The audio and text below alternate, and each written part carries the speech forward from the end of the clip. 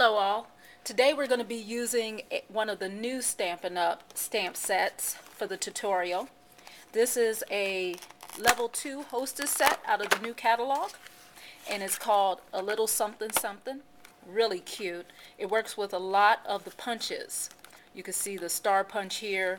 There's a new punch coming out which is going to be a heart punch. This is going to work with. I believe this is the label one, square. And then there's this stamp that I'm going to be using for the tutorial today, which works with the 1 3/4 circle. So let's get started. So a while back I did a tutorial on how to get multiple colors on a stamp. I'm going to do that again today, but a little different. So for this image, what I want to do is I want to get 2 colors on here. Let me show you what the image looks like if it's just one color. Here it is. It's cute, but I think we could take it up a notch. So what I'm going to do is I'm going to ink this stamp up and Kiwi Kiss. Get it really good. Then, in order to put my second color on, I'm going to use my blender pen. And what I'm going to be doing is actually removing some of the color. So what I want to do in this case is I want to put a different color on the words. So all I have to do is take my blender pen across it, remove some of the color, scribble it off on a scrap sheet of paper. And also what I'm doing is I'm removing the lighter color to put on a darker color. I think that works best.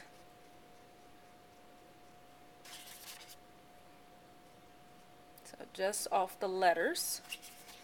So I've done thanks, and now I'm going to do a bunch at the bottom.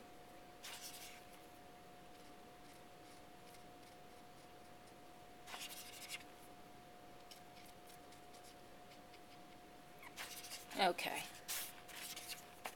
So now that I've taken care of that, remove my scribble paper and my blender pen. And what I'm going to do is come in with chocolate chip. And I'm going to use the wide tip, and I'm going to go over the letters that I just removed the ink from. So the thanks,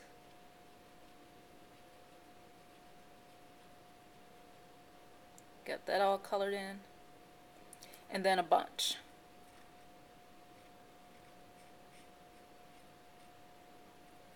Okay.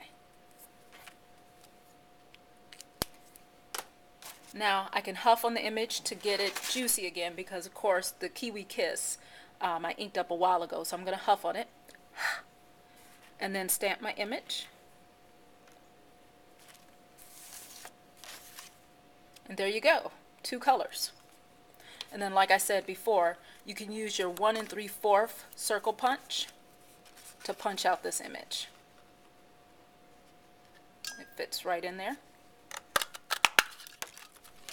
And there we go. So I'll let you see the difference between the 2 images. So this is the one just in 1 color. This is the one in 2. See, it has a little more pop to it. Let me show you my finished card that I made with this image. So here's the finished card. And you can see once again where I used the Kiwi Kiss and the chocolate chip. And just for comparison, I'm going to put in the 1 color and let you see the card that way. See, it's cute, but it just doesn't have that same flair. I like it much better with the 2 colors. So there you go. Hope you enjoyed today's tutorial. And as usual, visit me on my blog, www.mylifesart.com. Thanks.